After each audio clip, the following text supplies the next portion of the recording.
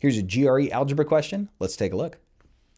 The absolute value of A is greater than the absolute value of B, and A plus B is greater than 0. So we want to know what's greater, quantity A or quantity B.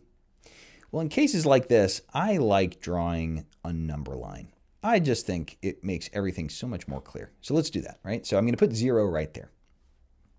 Now, what do we know here? We know that the absolute value of A is greater than the absolute value of B. Well, what does that mean?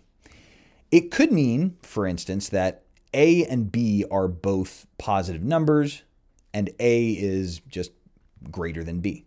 I'll call this case number 1, A1 and B1. Of course, it could also mean that B is a negative number and A is an even more negative number. So when we take the absolute values, absolute value of A is still greater than the absolute value of B. I'll call this A2 and B2. And of course, we could have a combination, right? We could have this A, a very positive A, and a negative B, in which case absolute value of A is still greater than the absolute value of B. Or we could have the case where we have a very small b and a very negative A, and that would, again, create absolute value of A is greater than absolute value of B. So let's consider this second piece of information right here.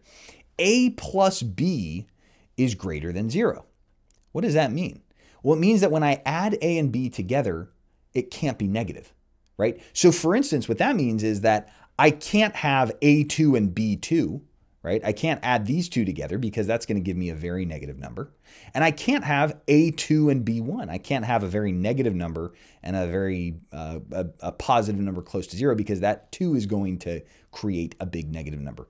So that means that A2 is out, right? That's not a possibility, right? So I'm left with A1. Okay, well, either A1 is bigger than B1 or it's bigger than B2.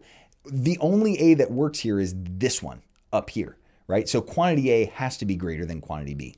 Correct answer is A. For more GRE tips and tricks or to sign up for my online course, follow the link on my profile.